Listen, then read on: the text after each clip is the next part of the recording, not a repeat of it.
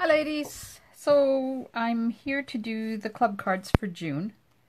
I just did a die cut and I'm checking to make sure there's no pieces left in it.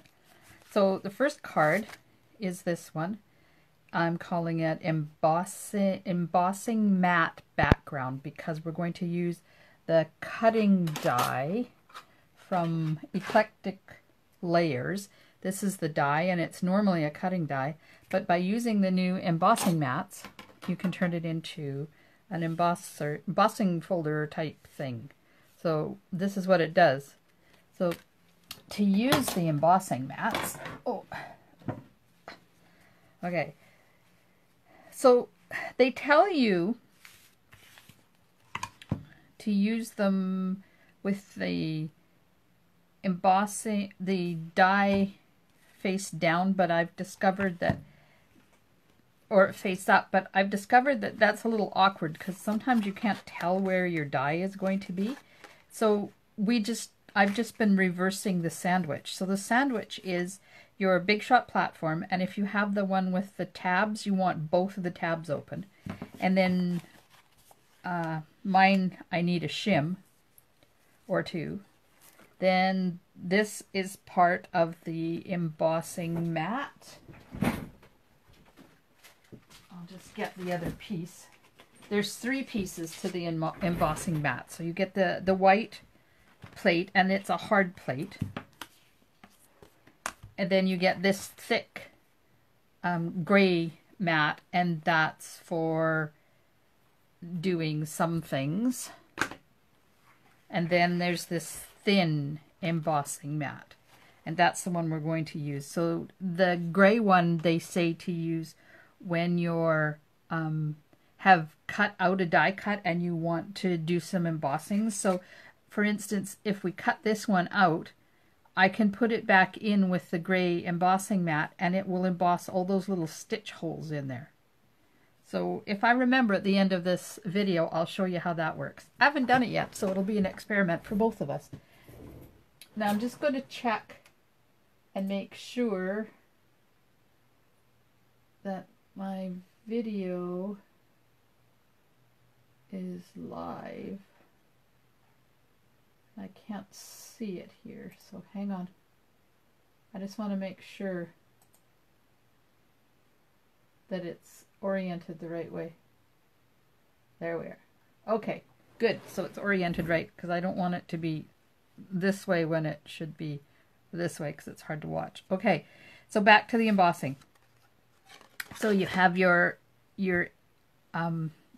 platform, a shim or two if you need them, the white plate, the thin embossing mat, then you put your cardstock down, and then you put your die on top of your cardstock.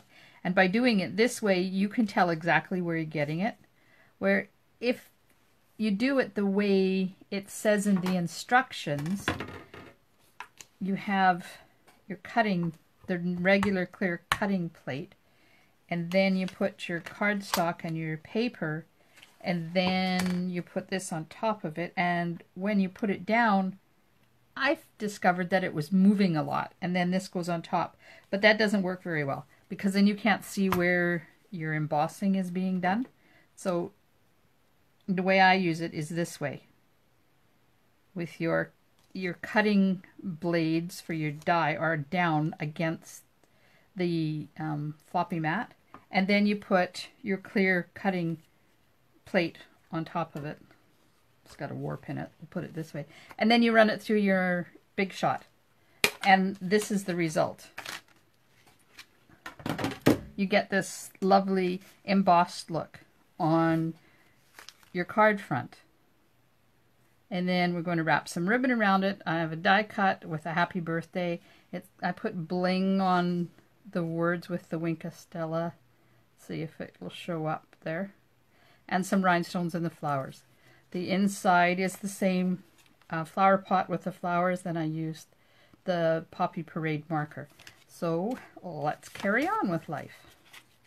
Okay, so here's the card that we're doing.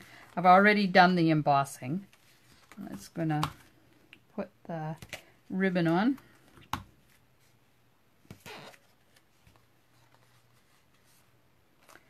And this ribbon is Whisper White sheer ribbon. It's 5.5 inches, and then I tied a bow, a number 2 bow, which is just my way of telling me where on my bow tire I am going to tie the bow. So it just goes on here like this, and I'm putting it there. Now I'm just going to put this on to make sure. No, I don't like that, so I'm going to move it down a bit. So to put the ribbon on, I've just put a couple of strips of tape this way on the back, and then I can move this to wherever I want. And I know that the tape is going to be there to hold it in.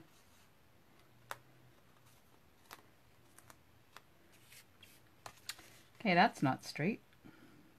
Moved up a bit. Let's have a look. That'll do. Okay, I'll stick some double-sided tape over top of it. And when I do my videos to post online, I always use snail, but you guys know how I feel about this double-sided tape, so I should probably be using snail, but I didn't get it out this time. Okay, so I have a thick Whisper White card base, 8.5 by 5.5, scored in the middle. I'm just going to put this on. Now, this is really unusual for me because I usually have at least one layer underneath here, but this time that's not happening. Okay, then I have a bow, and I have a glue dot.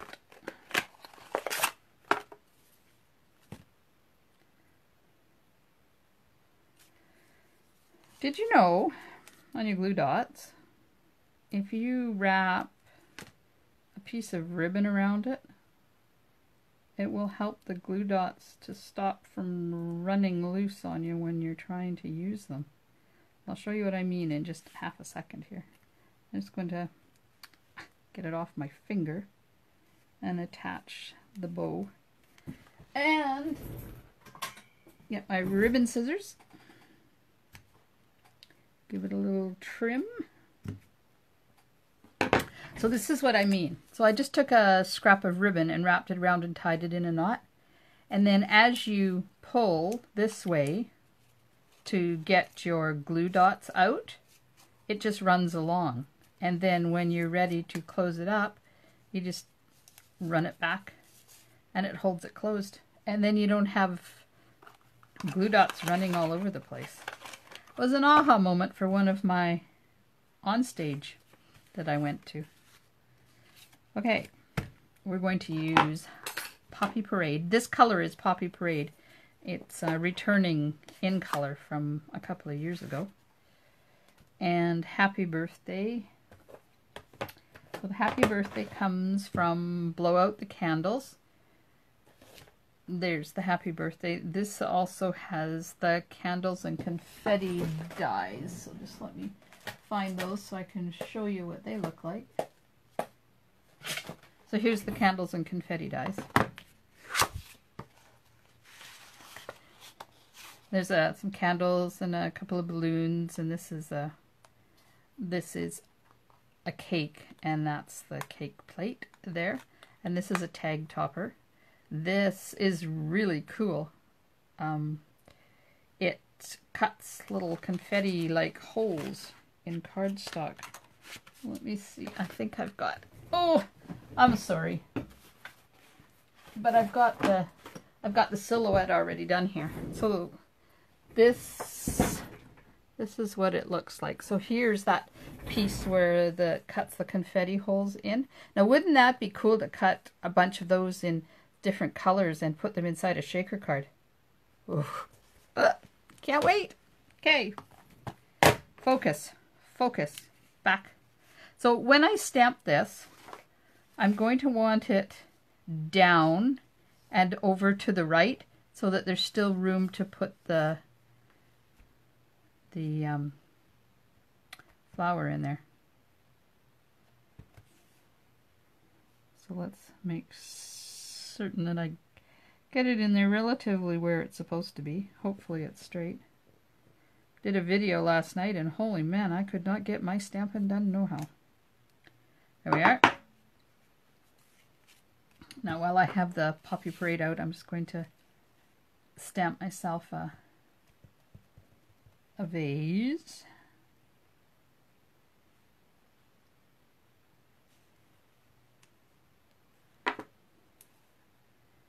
Oh, might as well do the inside.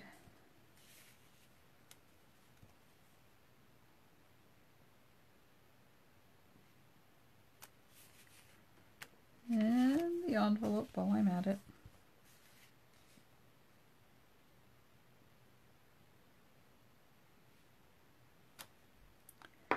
Okay, and close up Poppy Parade. Get it out of my way. Okay, so now we're going to use a memento and the flower spray. And I need a little mask because I don't want the flower to be all the way up,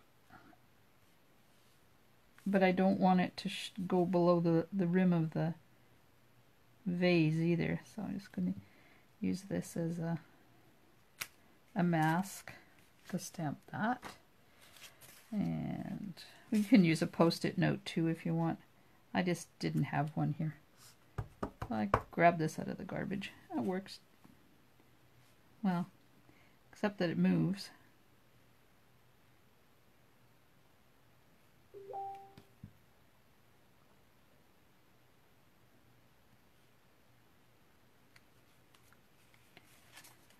There we are.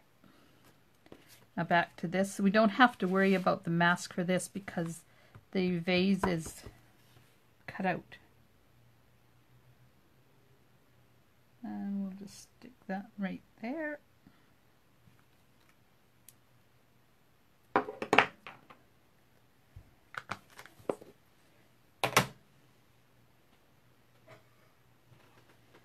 Okay, so this is the Vase Builder Punch. And it goes with the, coordinates with the Varied Vases stamp set, which is where I got the pot and the flower spray. And there's Best Wishes and Hoping Your Day Blooms with Happiness. It's a really cool set. And it has this coordinating punch, and you can buy them in a bundle. So, I'm going to punch out this vase up here at the top. And pardon me while I just angle it my way so I can see it. Where'd it go? There it is. Now I haven't popped that up. It's just flat on there. And you can basically put it wherever you want it. Well, maybe down a little bit. There we are. Okay, so now I'm going to use Pineapple Punch, which is one of the new in colors. And just color the flowers. And I'm not worried about the centers because I'm going to pop some rhinestones in the center. So they'll be covered anyways. There we are. That's one.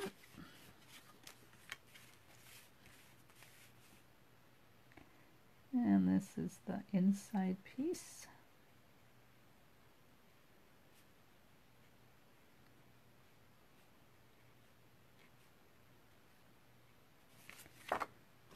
And the envelope. I love this color yellow. It's so bright, so fun. It's even brighter than Daffodil Delight. Can you imagine? Now I'm going to use the Poppy Parade marker and just go around the outside. You guys could use a sponge if you want. Oh, I had awesome news today. The Stampin' Blends are now available. All of them. So 11 new colors were released today. So that means Poppy Parade and, no, not Poppy Parade. I think it's Lovely Lipstick. I don't think Poppy Parade is one of the new colors. Anyways, they're available to order. Okay, let's put this on the inside.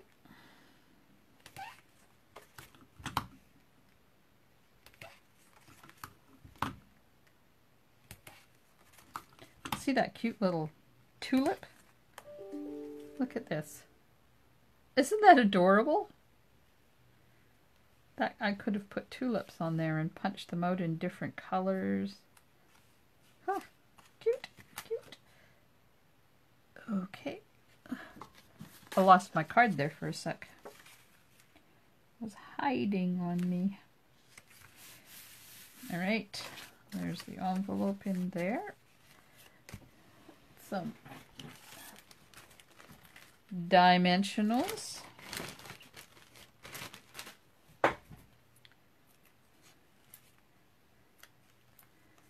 And stick them on here. Aren't these mini dimensionals cool? I love them. Now before I take the backing off, I just want to make sure if I've left any holes, and I think I'm going to add a piece right in the middle there, and right in the middle there. That's better. I just don't like my stuff to cave in the middle. Now, use this and put the pieces on there.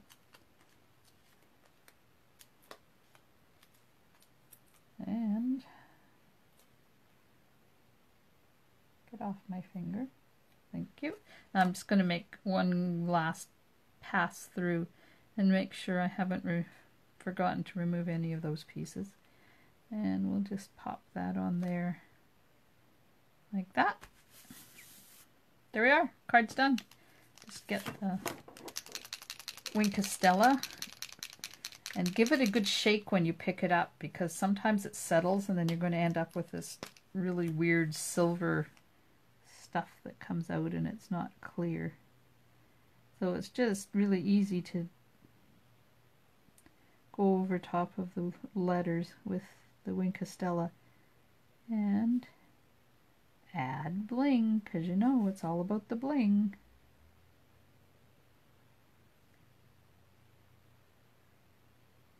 Could have done this before I put the flower pot on there, but that's okay because you don't see that part anyways. See how quick and easy this is? And look at the difference.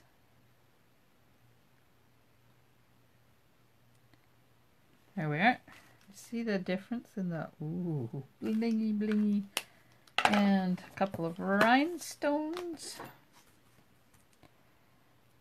I've been using a lot of bling lately. That's cool.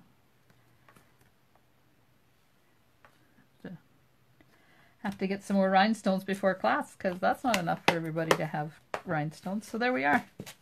Here's the card. The card and the envelope. I think I'm going to put some, what color should I put in there? Don't want to really do red. Let's see, maybe Daffodil Delight. Oh no, Mango Melody. I just want something to brighten up the centers a bit without standing out. And there it is.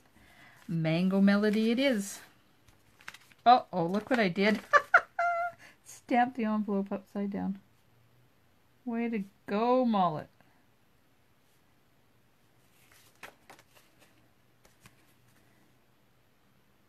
So I apologize to those of you that get theirs in the mail. I didn't put different colors in the centers. I don't even remember whether I colored them, because I figured you guys probably had markers of some sort or other at home that you could color with. Okay, here we are. put my upside down envelope in one, put my right side up envelope in the other one, and there we go. 2 cards ready to go. And there's folds in this one and not in this one, so what I ran this through twice, and I think that's why I got those folds there. So I would suggest when you get your embossing mats, don't run them through twice. Just run it through once. It makes a good job, but I just was lazy and decided to bring it back too. Anyways, thanks ladies, and I'll get the other 2 videos going, and we'll see you all on Wednesday. Bye.